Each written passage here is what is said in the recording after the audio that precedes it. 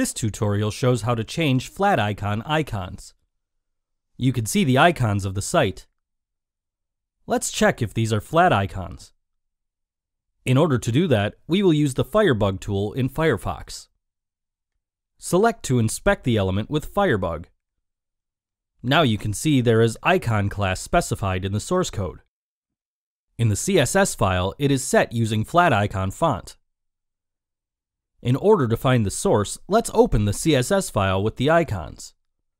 The first line of the file shows the source of the icons. Let's open the source link to download the icons pack. Use Download Pack button to download the icons pack. Open the folder with the downloaded pack. Open PNG folder. In order to get the class of the desired icon, copy its title. Now on the site, we can see the icons are set in the service posts. Services is a specific post type. You can find them all under Services tab in the dashboard. Select the desired post to edit. In the bottom, find Services Options block.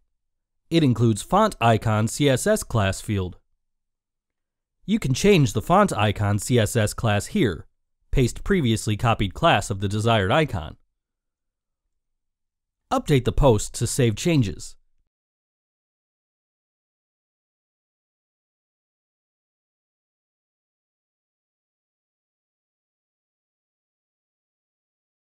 Now you can see the icon has been changed.